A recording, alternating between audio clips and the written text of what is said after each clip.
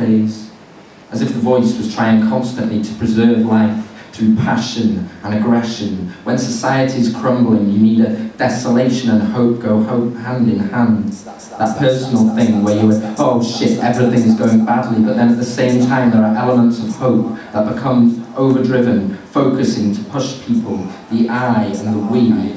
See, I tired in my circle of friends. I held my sabre defiantly at the flame which circled, reducing it to a rosette of laurels. The spinning of conciliation formed a cool perfume around me and tried the locks of my head.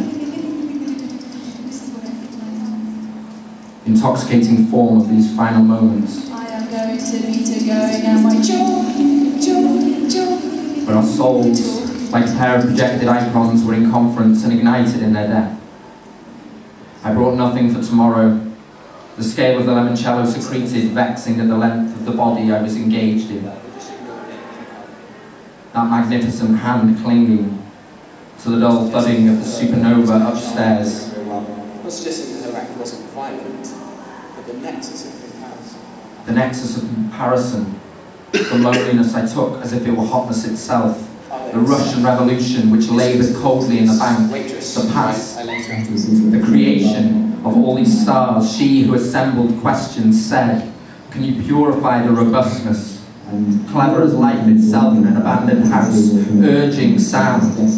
Understand? Clever as signifiers of happiness cast their light. We didn't understand the sadness. We existed. Life on Earth didn't. All this light is clever, exists. Even Earth is dead. The definition of ethereal light was cast, was omitted. Look at all these stars, she said, they fling. Look at all these stars, she said, we're surrounded by millions of years. The big theory, thousands of stars, all can you possibly not, we're surrounded by millions of years. This light is clever as the oppressive name.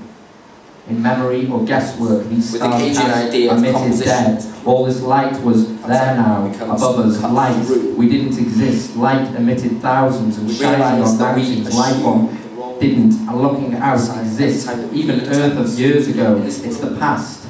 Would you go round when these stars, always is speaking of a light that was cast, you see, cast their light, the ghost, the fetish, and the past, where stars, Earth didn't exist. With my work, I look and abuse the data past. Kind of exemplary operator. Everything didn't exist. It's the past, enveloped in clouds. It exists only on Earth. We're surrounded. Cut up. Didaphne is the death of poetry. Craving on his collapse. The cut and flow through to the rumour of the footsie turning into a small and sedentary business, waiting for death, and the hearse was hailed. As a twofold. Welshness is a poem though, isn't it? With its podium supporting the cathedral like a phallus insult. Contrary to this sense, where I suggest that we would go round, contrary to this sense in which there was nothing left to levitate, the post office rose from her, a kind of burst. Of composition, an assassination. But what about the churro cells outside? That choir whose elegance have been fought for so violently, who are so thin and wicked, their speech flings back a thin, wicked scream become a murmur. The power of the big fate pronounces its sentence through them. Now with the voice of the Gap-Tooth weather girl, courage under the proprietary diversity of the wind chases her unto death.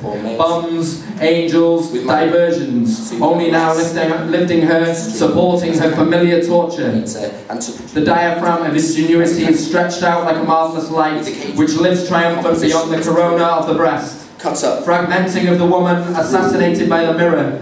Now she is the inhuman possibility of fire. The corralling of the vision poured and cast inside a uniform Franson, firing in our minds. Now she admires that lengthy life, a ventilating of destinies to envy all night, as though she is consumed in a sphere of vagabond teeth, divided by space, and speech is bitten until sorted by the orders into the discipline of the dead, and that of the desperate to die. Her language is disgorged into the sallow earth of strangeness. The podium of desperation does not bring glory. Hello, my name is Hannah. Hello, my name is Hannah. Neither does the optimism sober the grain of the levitation into death.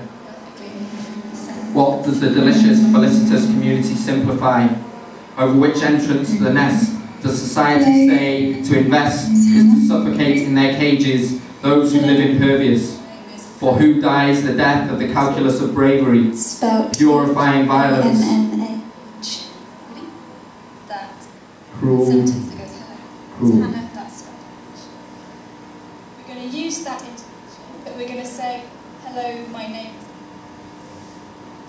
It's actually...